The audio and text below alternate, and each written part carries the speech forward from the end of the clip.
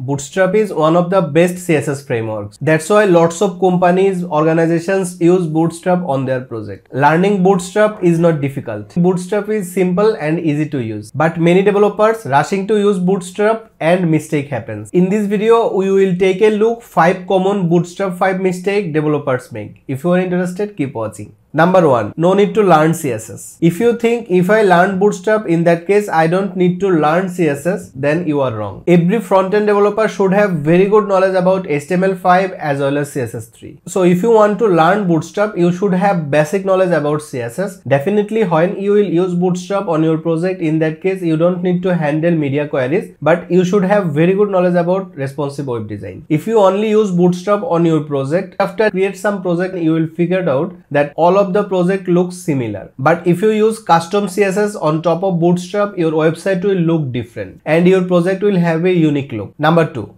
Changing Bootstrap file.